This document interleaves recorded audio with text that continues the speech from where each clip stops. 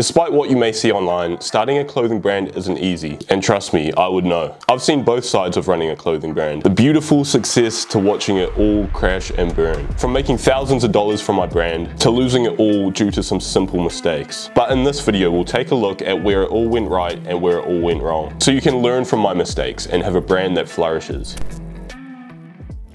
So back in 2018 was where it all began for my brand called Fussy. At this time I was still in high school and I had a massive passion for streetwear. And I also wanted to get into a side hustle to start making some money. And after watching a few videos on YouTube, I thought this was going to be the easiest way to make thousands of dollars. It got me super excited because I thought I was going to be living the laid back life and swimming in cash. Little did I know that this was actually going to be the most difficult business I've run to date. So my first thing I had to sort out was where I was going to source my clothes from. And also the designs I wanted to be printed on the clothes. I had my designs ready and they weren't anything crazy, but I thought it looked all pretty cool and I had a brand starting to grow a story. But as soon as I started trying to source the clothes was where I ran into problem number one. After watching all these YouTube videos, I got told that I should be sourcing my product from China and I shouldn't source locally because it was going to be so much cheaper and I would have more customization options. So I hopped on Alibaba and after a while of searching, I finally found a supplier. And remember, I was only 17 at the time and I had never run a business before this. And obviously trying to talk to a supplier over in China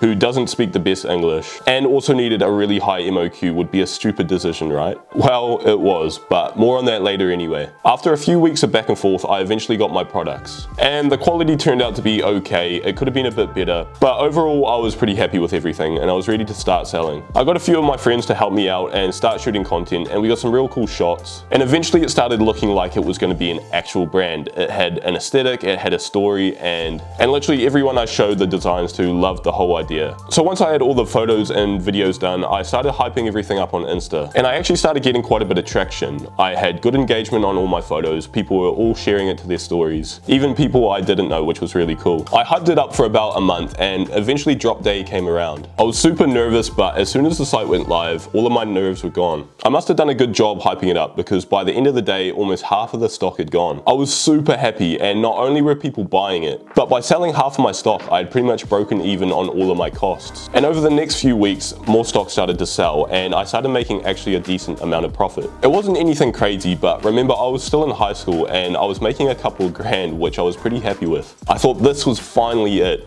All of my dreams were about to come true. I thought this was just the start and the next drop will be even bigger. I mean, who wouldn't, right? You would think word of mouth and an increase in followers would start to snowball and you would eventually start to see more traction, right? Well, the second drop was actually where it all started to go wrong. So following the success of my first release, I started going even harder for the second drop. I doubled down on things like Instagram content and started even making videos and so much more stuff. I even doubled down on the amount of stock I ordered, which in hindsight was a terrible decision. And things started to go drastically wrong. The first mistake I ran into was not even my mistake, but my supplier. They screwed me over and the quality of my clothes were terrible for the second drop. I had ordered samples prior to this, but the problem with the samples was the quality was completely different and so was the sizing. When I got my product, they completely bait and switched me and I just got an inferior product. About half of the products were okay and good quality and I could sell them, but about the other half were just terrible. I was obviously furious and I wondered if I should even sell them. The problem was, since I had ordered so many more pieces, I was down thousands in costs. I had to sell these products or I was literally going to be screwed. So I had to tell everyone about the problems with them and that obviously wasn't a good look. But this honestly wasn't even the worst problem. It came drop day for the second collection and everything was ready to go. I'd literally done so much marketing for this drop and I was even running things like Facebook ads. So I thought I would at least do some decent numbers.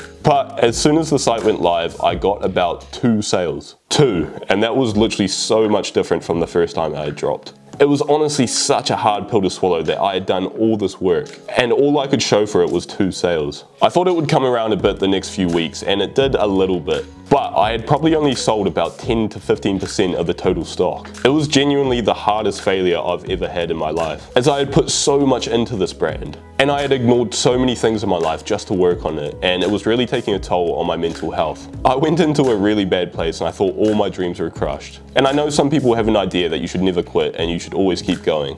But sometimes I think you need to take a step back and realize you're not probably in the best headspace to keep going. So I stopped working on it for a while. But obviously I had had some success with my first drop. So where did it all go wrong? And this is the most important part of it all. I think those of you who want to start a brand, really listen up, because there were so many things that went wrong. But But I think it boiled down to just a few things. Obviously with my second job, I had some problems with an inferior product from my supplier. But ultimately, that wasn't even what led me to fail. What actually led me to fail can be described in two simple things. Number one was getting my product manufactured in China. Now I think getting products manufactured in China and using Alibaba is great. I've used them so much. But if you're just starting out, I would recommend staying away from them. The translation between you and a Chinese supplier is too difficult to understand when you're first starting out. It's actually kind of a skill to learn broken English like them. But what's more important is when you use these suppliers, they usually require something like an MOQ, which stands for minimum order quantity. This means for each clothing item, you may have to produce about 50 items just to get started with them. And by doing this, you generally get lower prices, which is good, but I think the problem with this is you actually end up ordering so many more pieces than you actually need. And a lot of the time, these suppliers aren't the most trustworthy, as you can see in my case.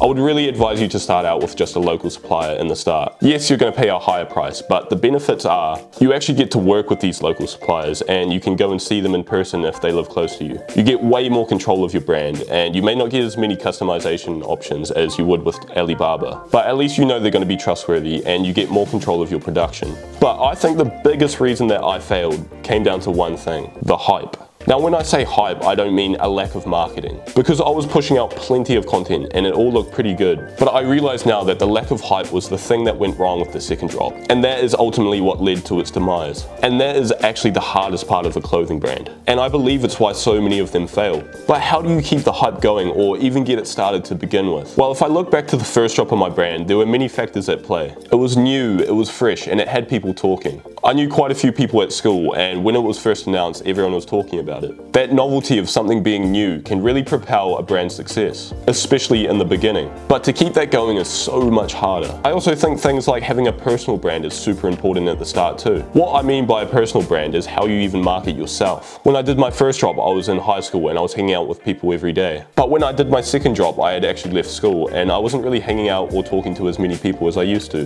That means me and the brand were in front of less people every day, and generally less people were talking about it. But how do you actually keep this hype going once the novelty wears off? Well, that's where, like I say, having a strong personal brand is super important. Network with people you know, try to grow your personal Instagram and TikTok, and even try collabing with other brands or influencers to grow your exposure even more. Also, I would recommend trying to target a really niche down small group. Try to get your name in front of everyone in this group. This ultimately gets people talking, and that group will actually start to grow the brand more for you, just through things of word of mouth and people coming into the community. Now, that does sound a bit confusing, but an example of this is trying to get in front of people in your school, like I did. That creates people talking around the school, and will get people talking more outside of it too, because people know people, and obviously just word of mouth gets around. And you can also use social media as well to target these types of groups. But overall, with so much saturation in the fashion space, I would really try and stand out. I would focus less on your designs and more on brand building and trying to run it like a business. And remember, building that hype is just essential. But do know that this is one of the hardest industries to be in.